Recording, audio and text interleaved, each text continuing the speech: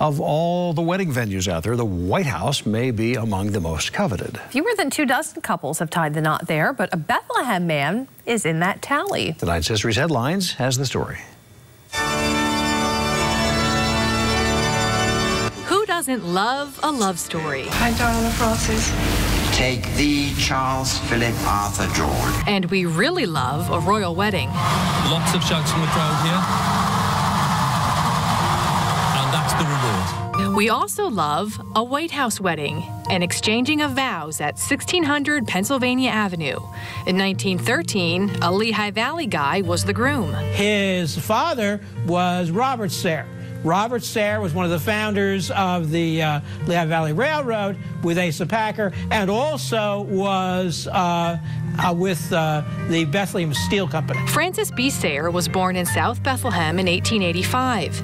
His aunt, the sculptor Blanche Nevin, befriended Woodrow Wilson and his family while on vacation in 1910. She had a country home in Lancaster County. It was there that Francis met Jessie, Wilson's second daughter.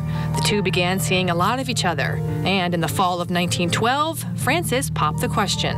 And she said, well, I don't know whether I want to do that yet. Let me think about it. Eventually, she did say yes. She waited until after her father won the presidential election that year to fill him in. It was to be a White House wedding. November 25th, 1913 was the big day. Back then, there was no live stream, of course, so everyone back home in Bethlehem had to wait until the next day to see the pictures in the newspaper. It was an event that had not been seen in the White House for a number of years, and so everyone was really excited. Everything was detailed in the press: the crowds, the cake, the dresses. The couple then honeymooned in Europe and settled into married life. Francis Sayre went to work for Williams College and later held a number of diplomatic posts. Jessie Sayre was active in the Democratic Party and even turned down a request to run for Senate. They had 3 children. Sadly, in 1933, Jessie died from complications of what should have been a routine surgery. She was buried in the Sayre family plot in Bethlehem's Niskey Hill Cemetery.